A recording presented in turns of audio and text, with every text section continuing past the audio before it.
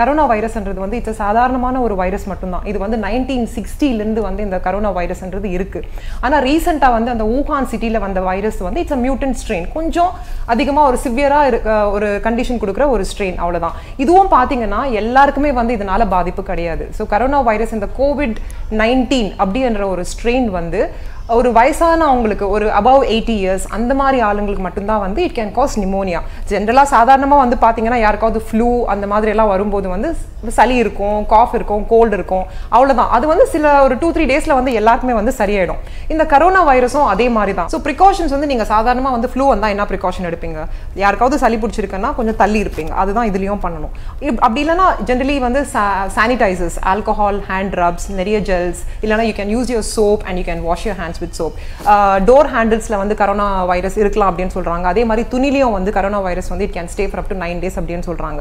ஜெனரலா வீட்டுக்குள்ள வந்து இந்த ப்ரிகாஷன்ஸ் எல்லாம் எடுக்கணும்னு அவசியம் இல்லை. பட் நீங்க வந்து ஒரு crowded place, ஒரு சினிமா தியேட்டர், இல்லைன்னா ஒரு மாலுக்கு போறீங்க, ஒரு ஹாஸ்பிட்டல் போறீங்க, எனி பப்ளிக் பிளேஸ் நீங்க போனீங்கன்னா அந்த மாதிரி இடத்துல வந்து it's better to wash your hands before you put your hands in your mouth.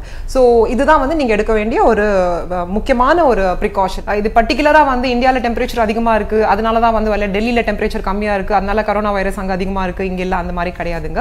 ஜெனரலா வைரஸ் வந்து பாத்தீங்கன்னா கூல் டெம்பரேச்சர்ஸ்ல வந்து ரொம்ப அதிகமா இருக்கும்.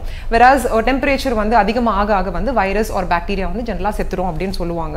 அதனால தான் வந்து people say that, but there is no research or there is no evidence to say இந்த மாதிரி ஒரு டெம்பரேச்சருக்கு வந்து வைரஸ் வராது அப்படின்றது எதுவுமே கிடையாது. It can affect anybody if you are immunocompromised. So இது நீங்க பாத்தீங்கன்னா கரோனா வைரஸ் வந்து ஜெனரலா immunocompromised, யாருக்கு இம்யூனிட்டி கம்மியா இருக்குமோ அவங்கள தான் வந்து அதிகமா பாதிக்கும்.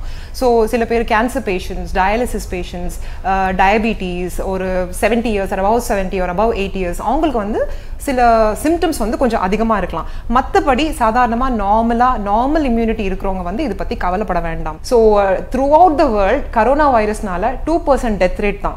அதே வந்து நீங்கள் பார்த்தீங்கன்னா இபோலா வைரஸ், இந்த மாதிரி ஸ்வைன் ஃப்ளூ, இதெல்லாம் வந்து 2009 2014 இந்த மாதிரி இன்னும் சில டேஞ்சரஸான வைரல் இன்ஃபெக்ஷன்ஸ் எல்லாம் வந்திருக்கு.